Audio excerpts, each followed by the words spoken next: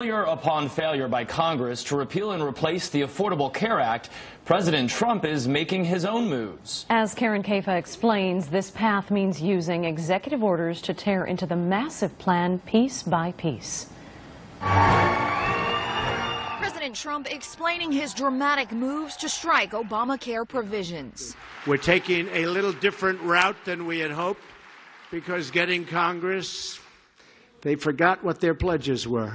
After Trump signed an executive order Thursday that would allow insurers to offer less comprehensive plans than required under Obamacare, the White House announced an end to federally funded cost-sharing reduction payments to insurance companies, $7 billion in subsidies that help 6 million lower-income Americans pay for health care.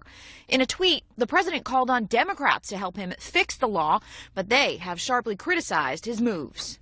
Make no mistake. Last night, the president single-handedly decided to raise America's health premiums for no reason except spite and cruelty.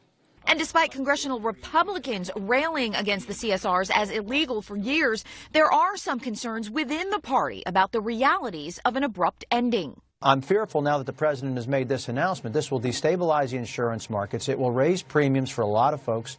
Others in the GOP backing the president, but still urging a legislative repeal and replace. The president said he is no longer going to engage in making these payments. So let's move forward and do what we should have done a long time ago. What we in the House actually got passed, let's move forward on that. In Washington, I'm Karen Kafa.